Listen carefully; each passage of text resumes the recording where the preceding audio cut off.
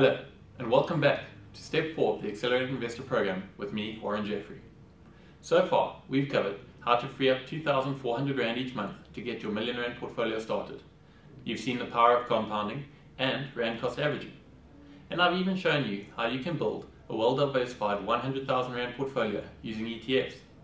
Now, you could carry on using this ETF portfolio and keep investing 2,400 Rand each month, and in less than 13 years, you'd be sitting on a million Rand portfolio.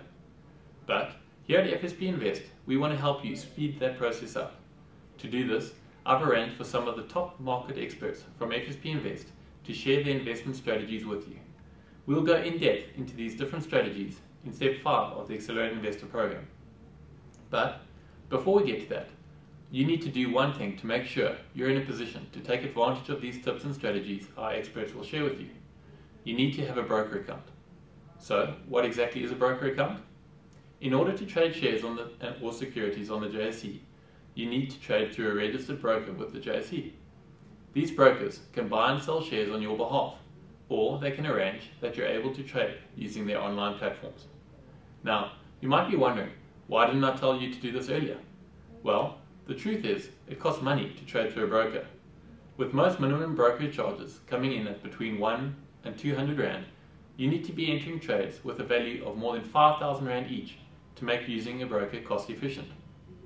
So, how do you get started setting up a broker account? The first thing you need to do is have all your personal documentation in order so you can make the account opening process as simple as possible. The documentation you'll need is 1. A certified copy of your ID. This is straightforward enough. 2. Confirmation of your banking details, such as a recent bank statement. You'll need to transfer funds into your broker account to trade, and your broker will also need your account details to transfer your funds back to you when you bank profits. 3. Proof of your SARS tax number. You'll need to give your broker proof of the fact that you're registered with SARS. To do this, you can use any letter from SARS that contains your tax reference number. 4. Proof of residential address. As part of the FICA process, you are required to provide a proof of residence. You can use a municipal bill with your name on it, or if you don't receive this bill with your name on them, then you can get a certified affidavit from the person whose name does appear on the utility bill to confirm that you live at the said address. So, now you've got all your documentation together, you need to decide on a broker to open your account with. To do this, there are a couple things you need to consider. Firstly, does the broker trade all the securities and instruments you want to invest in? If your broker can trade ETFs, equities, and single stock futures or CFDs, then you're good to go. Don't worry, I'll explain more about these a little later in the program. Secondly, are the broker costs competitive?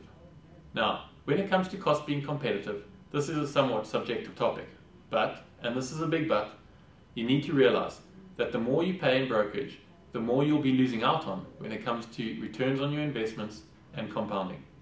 You can expect to pay a minimum fee in the region of 100 Rand per trade, or a brokerage cost of 0.5% on the amount traded. If the broker you're considering is way off this mark, I'd suggest you look for another broker.